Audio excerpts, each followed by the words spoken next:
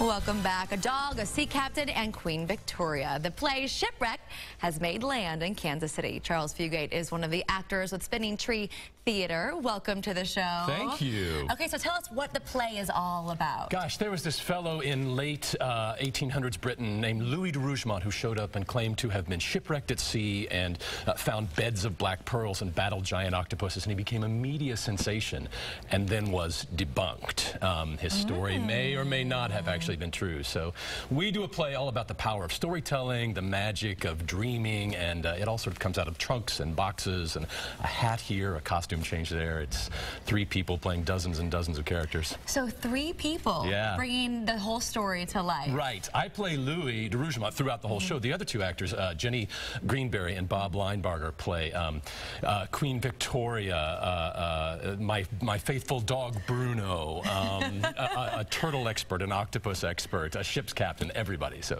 you got the good role because you have to do like 10 costume changes, right? It's a good role. There's quite a few words to learn when you get to go to the role. So it's me talking for 90 pages or so. But so how long did it take you to memorize the script? Oh gosh, I'm still working on it. You're still working on it. No, you know, it comes quickly. Once you've learned the story and learned the track and learned, you know, what you're really doing in the moment, it comes pretty quickly. So is this show good for kiddos? Yeah, it's great. They're recommending it for ages 9 and up.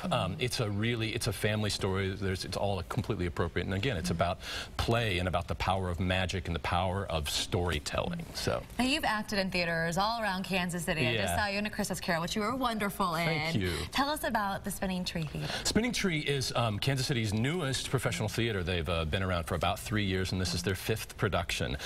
They're really, really great to work with. They do 3 plays and musicals a year. It's a wonderful, wonderful new company. Is it exciting to have that new energy? It is. It's totally exciting. In fact, that's one of the reasons that we sort of worked on this. This is a script that's never been done in Kansas City before, and so just, you know, with a new collaboration, new people, new script, it's been a great experience. So who do you think should come out? Who does this play appeal to? Everybody. Anybody who wants, everybody. Of course I'm going to say that. But anybody who wants to dream, anybody who understands the power of the importance of, you know, maybe splashing a few dabs of color on the drab canvas of life. You know, it's a wonderful. It's 90 minutes, no intermission. You're quick in and out, and it's a great entertaining story. Where can folks find you? They can find us at spinningtreetheater.com. The show itself is at Paul Mesner's Puppet Studio. It's not a puppet show. That's the space we're using, and that's at Linwood and Harrison. 7 o'clock Thursday, Friday, and Saturday, and 4 o'clock on Sunday for the next 3 weeks. How fun! And so what's next for you?